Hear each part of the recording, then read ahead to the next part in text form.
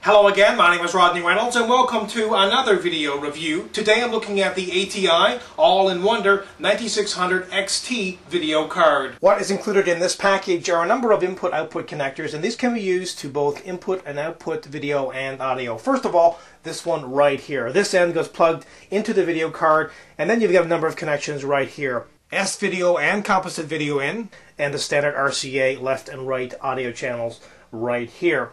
This one right here, well, this end goes plugged into the video card.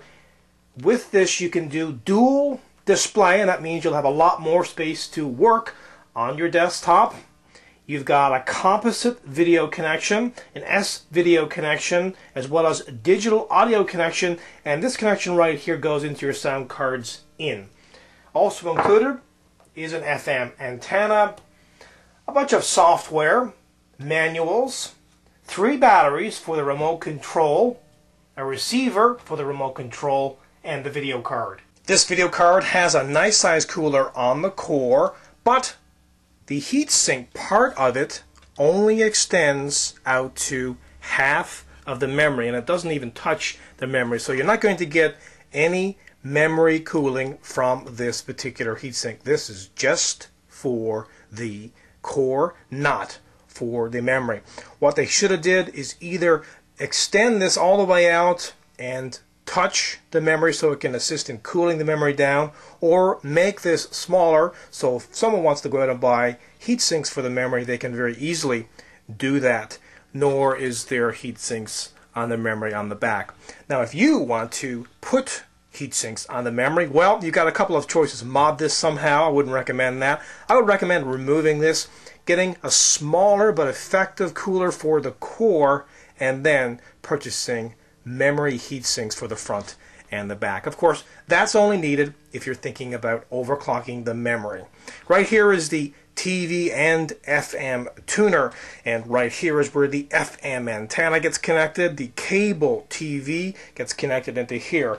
And this connection, which I mentioned earlier, well, this goes connected into here, and this one gets connected into here. This video card has a lot of technology built into it for both gaming and multimedia purposes. Now, if you're into gaming, it supports the latest DirectX, the latest OpenGL, also AGP 8 times, has the Smooth Shader 2 technology. This enables cinematic quality lighting effects, also Smooth Vision 2.1, and that delivers the sharpest, clearest textures that you can get. This remote control has a lot of functionality, and as you can see, a lot of different buttons. Now, some of these buttons can do a number of different things, and what I mean by that is one button might do something different whether you're in TV, DVD, video CD, file player, CD audio, or Windows. Now, I will not be going through all this detail in this video review, but rather just generally telling you what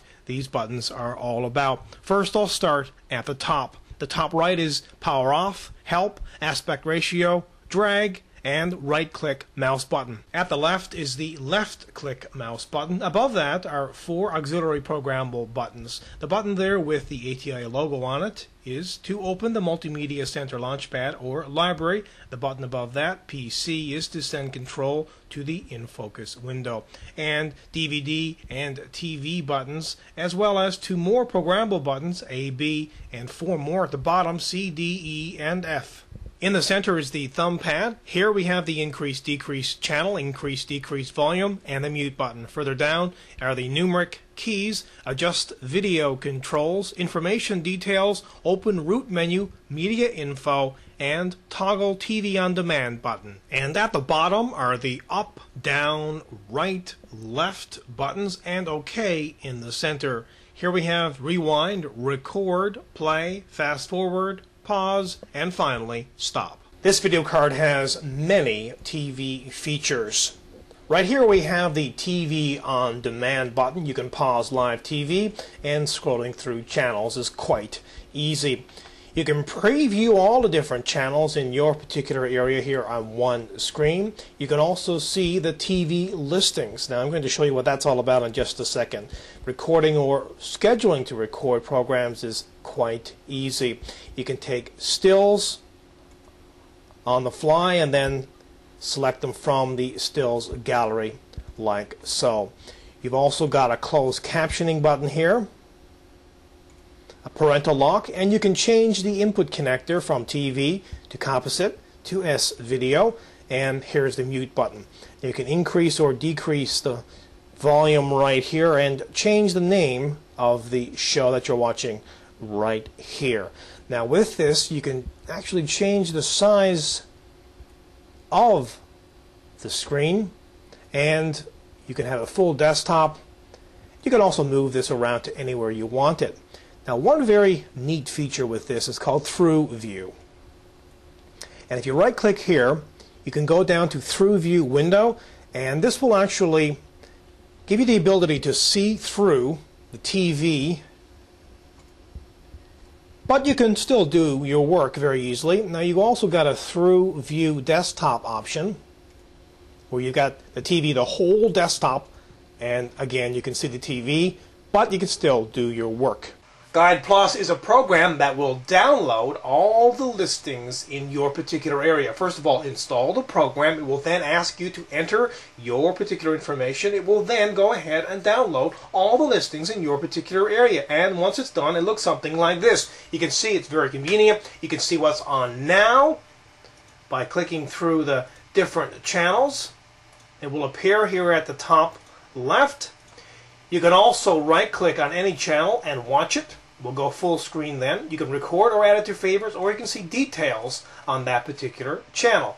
Also up here you get a number of different things. Log, stations, you can see the titles, actors, categories, movies, sports. You can do searches, and you can see what you have scheduled. So you can really see that this program does make the TV tuner in this product very useful. Another very neat part of this video card is the FM radio. And you can go ahead and record a station. You can pause the music. You can also scan through the channels.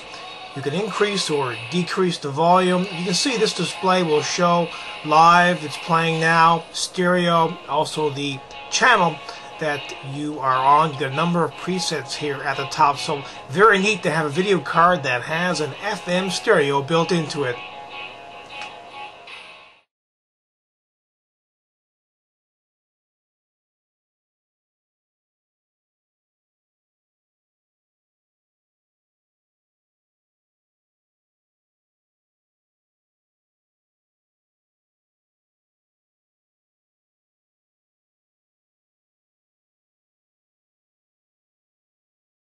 Well, as you can see, this card pretty much does it all. Overall, this is a kick-ass product. Again, my name is Rodney Reynolds, and this has been another video review. Be sure to check back very soon. I will have a brand new one for you then. Also, pop into my website at www.3dgameman.com. And while you're there, you can go into the forums and register. And remember, registration is completely free. Also, keep in mind, you can find out a lot more on this product in the forums. And as a final note, if you love watching my video reviews, please help support 3dgameman.com. Until the next time, take care.